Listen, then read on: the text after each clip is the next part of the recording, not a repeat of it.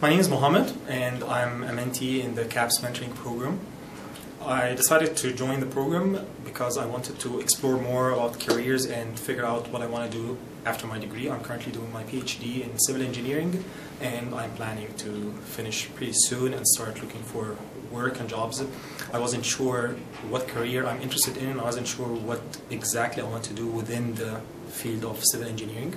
So I thought of joining the program and pairing with a mentor, getting to shadow them, learn more from them, and maybe use their guidance and support to explore different areas in the civil engineering discipline.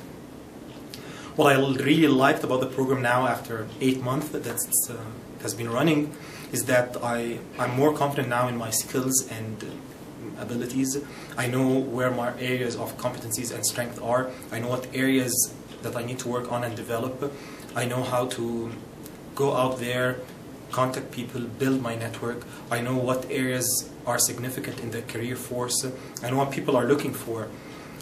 I explore different careers within the civil engineering career, and it made me figure out exactly where my passion is, what I really want to do, and how to pursue this. I still have more steps to go, but I certainly think that now I can explore the career path and explore the workforce with more confidence, with more abilities. What I learned is lots of things.